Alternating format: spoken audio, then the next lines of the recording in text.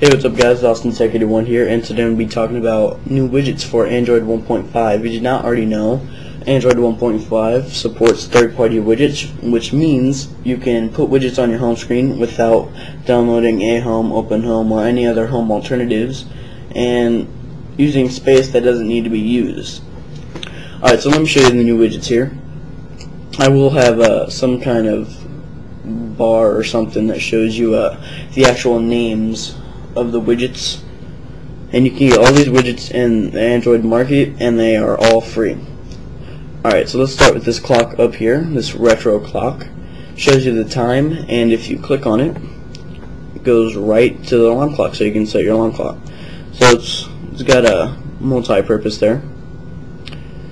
Slide over here, and you get these widgets right there. You can see a weather one, a battery monitor, and a sticky note. Let's go to the sticky note first. If you hit that, you see three options: display, GPS, and wireless. Let's say I want to hit GPS. It sends me right to the GPS settings. I can enable GPS satellites, or I can just keep it off. Go back and I can choose whatever else I want. Let's go to sticky note. And first it said project, and now it says on Japan. If I hold this down, I can edit it. Project on Japan, I can select the color of the sticky note, and I can add a calendar event. Then after I pick my color, it sends me to this. Let's move it up to 14th. Hit OK. It sends me to event details. After I check it, I can save it. Calendar settings saved. Alright. So that's Sticky Note. Sticky Note is a great application. And then my favorite application is the weather one. You can see it's this little icon right here. It shows me the highs is 79 and the low is 63, and I can obviously tell a chance of thunderstorms. But let's say that's just too small of a widget. If I hold this down, go to widgets. That was forecast tiny, so let's just go to forecast right here. And I can choose my current location, or I can search it. Then I can change from Celsius to Fahrenheit. I can verify it on the map, or I can just save. So there we go. It's loading, and there we go. Shows me my location, chance of thunderstorms.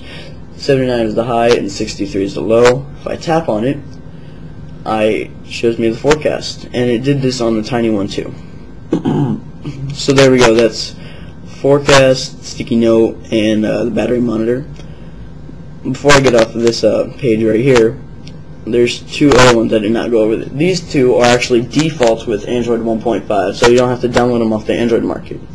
There are the music one, which you can play and pause. If you hit the middle of it, it sends you to the music application, or if I hit right here, it'll skip the song. Now that was the music one. Here's the calendar. Calendar shows you upcoming events and the date. It shows you the date right here and the upcoming event. So it says Geography Project due May 14th, and it's the 9th. Alright, so let's start over here. And now, RSS feeds, which was probably one of the most asked for widgets to come for Android 1.5. One guy created all these RSS feeds. He also created BBC. He is not in business or work for any of these companies. He just made these widgets because he just probably likes them just like the rest of us. So he made Engadget, Gizmodo, Neatorama, Yahoo, and BBC. I didn't download BBC because I don't live in the UK. Alright, so basically, let's say I want to know more about Gizmodo. If I tap it, I actually have to tap the words. All the RSS feeds come up, and if I find one I like, I'll just pick this one. Tap it, and it actually sends you to the website and talks about that feed. So RSS feeds are very nice. And so that's pretty much it, guys, for widgets. I'm making new widgets every day, but those are just some of my favorites.